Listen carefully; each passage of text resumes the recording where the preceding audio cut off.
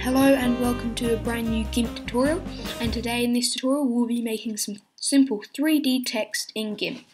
So first of all, go ahead and open up Gimp, and you'll need to download the font that I'm using, which is Chunk. I'll leave a link in the description. That's about it. So create a new image, doesn't matter what size, we're making text. And I'm just going to make a nice gradient for the background.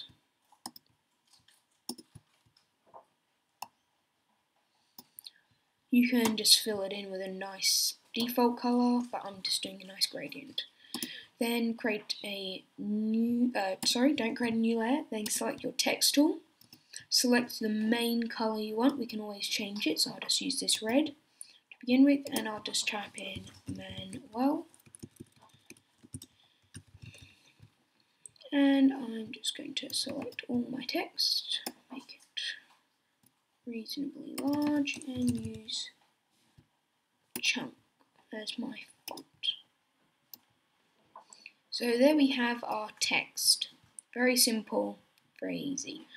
What we need to do now is right click on the layer and click Alpha to Selection, then create a new layer, make sure it's underneath, and make sure it's filled in black. Make sure in your tool options that the affected area is in fill hole selection. Select none. Before we go on, let me just move it above, and you see we've just made another layer with some black text behind it. So what we need to do with this layer is we need to go to Filters, Blur, Motion Blur, and we need to find our text, which is just here, and set the angle on to 117 and the length up to 49. Click OK. After that's done motion blurring, we just need to duplicate this layer a few times until the black is looking quite solid. Now hide the first text layer and the background layer, and then go to Image, Merge Visible Layers. Click Merge. Then now we're just going to colorize our text, so go to the Manuel text, the red one, and you can go to Colors, Colorize, and we can pick any color we like. I'm going to pick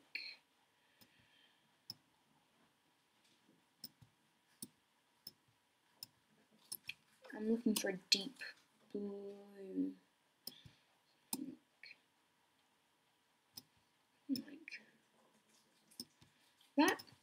And now I'm going to make a new layer and go to the Manuel and right click Alpha to Selection, show your original text, and then on the new layer select your gradient tool, change the mode to linear, and make sure white is your foreground color.